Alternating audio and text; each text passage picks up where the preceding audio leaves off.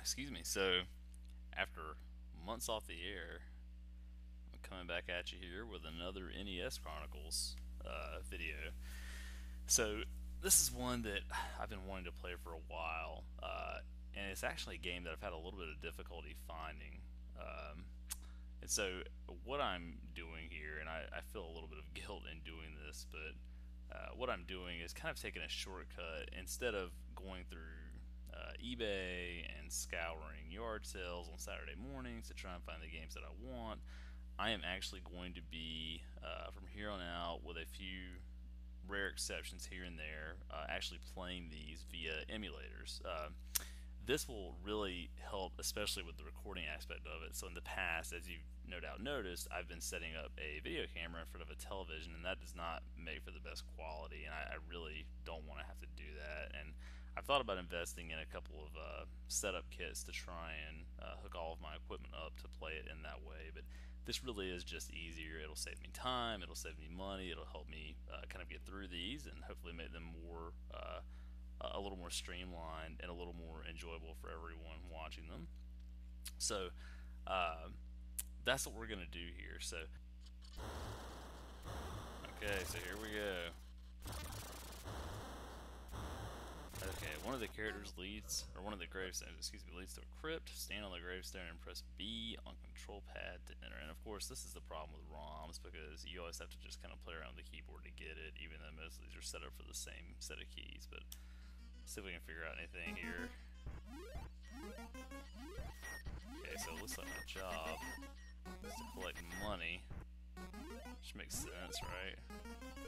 Considering it's kind of like Mario. Wasn't Gomez like a big money, like a big rich guy or something?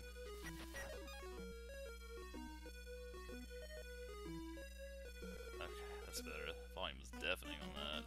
Just that later.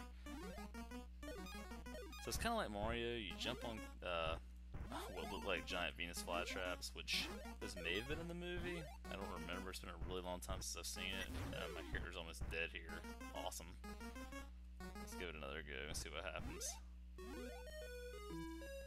Alright, so I guess that's just there for aesthetics. I can't grab that and pull down on it. A noose.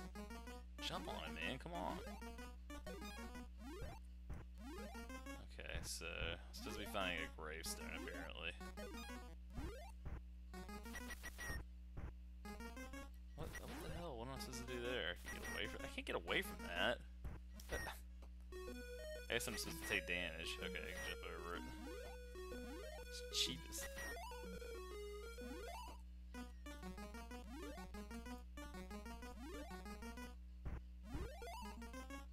That's ghost to kill me. Alright, so which gravestone? I'm gonna guess that one up top. It's gonna be hard to get to. Not that hard to get to, I guess. Alright, let's see. I'm gonna push different buttons on the keypad. Okay, it's not doing anything. Let's see if this does anything. Nah. Oh yeah, I just made me hit bank right there. Of course, when you jump on one character, or one bad guy like a ghost, you bounce, but you jump on a skull and you just fall straight down, so... Inconsistent physics. That makes perfect sense.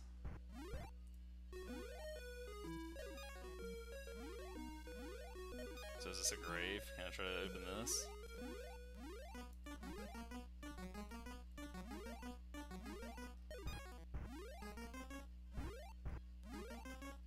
And there's somebody sticking out of the side of the house. It's like a Power Ranger. What? I can't tell you how infuriating that is.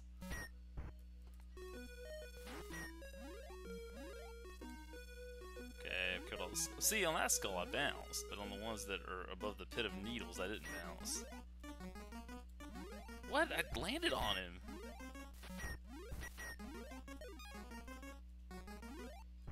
Arrgh!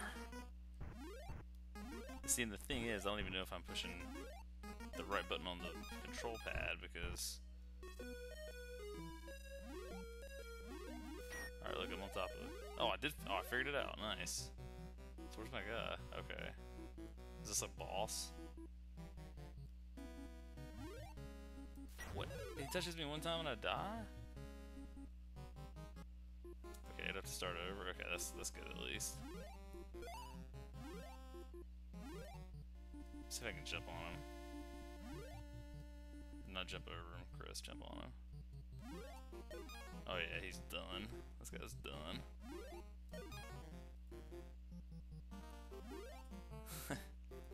It's like he's climbing an invisible rope and walking forward. And if I just keep jumping over him, it's just gonna go on for eternity. Yeah. Look at that.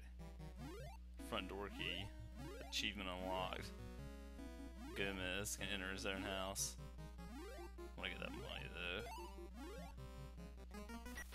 Okay. I did make it in the house, finally. So can I climb the steps? Okay. I love how they can't have a door. They've got all the floor, a place marked door, just so you can figure it out. And over here you've got Count Chocula and Senorita Blueberry getting married. Do I have to start at the beginning of the game? Okay, well that's good at least. You don't start all the way over. So, am I supposed to be able to climb on that stuff? Why is my house such a death trap? Well, I guess that makes sense if you think of the Addams Family movies, but let's see if I jump on these guys. Alright, maybe I'm not supposed to be in this room yet. Oh, okay, they get hurt by two people getting married. I assume they're getting married. What else they could be doing? Can I leave? Okay. Well, how do you climb that then?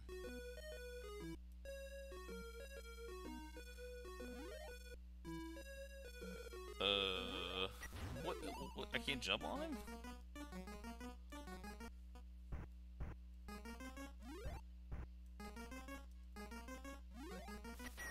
What the heck?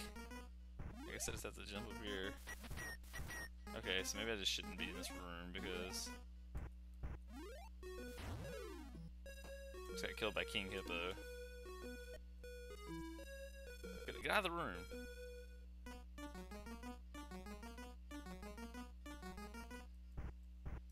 There's knights that are just randomly slashing. They're like, you have chosen poorly.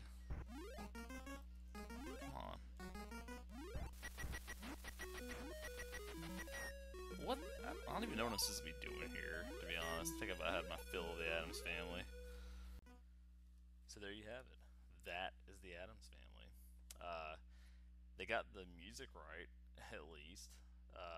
Graphically, it's not all that bad. It's not any different, really, than a ton of other NES games that are side-scrolling platformers, which they pretty much all are, you know, minus RPGs and a couple of other things. So, gameplay-wise, it's a little confusing. You know, I will chalk up part of that to the fact that I'm using a ROM, but it's hard to understand what you're supposed to do. It doesn't make a whole lot of sense. I feel like when you get into the house itself, you begin wandering around, and as a gamer, I've lost a lot of interest. You know, had I been 10 years old and wouldn't have a choice but to play the game because it cost $50 or $60 and my parents had purchased it for me, I would have figured it out. But as a 31-year-old, I can just bypass it. So I'm going to give this one 1 out of 5. I do not look forward to ever revisiting it. However, I do believe that the next game on my docket is yet another Addams Family game, so I'll see if that ROM is available and I will check it out. And we'll be coming back at you here soon with another